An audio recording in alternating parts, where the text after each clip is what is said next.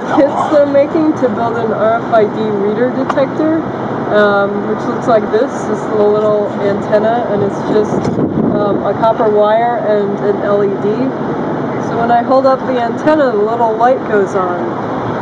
And this is a regular radio signal that's being sent out, and when this antenna is in that electromagnetic field, it generates enough power to turn on the LED, which is 1.5 volts. So this is 2.4 megahertz, and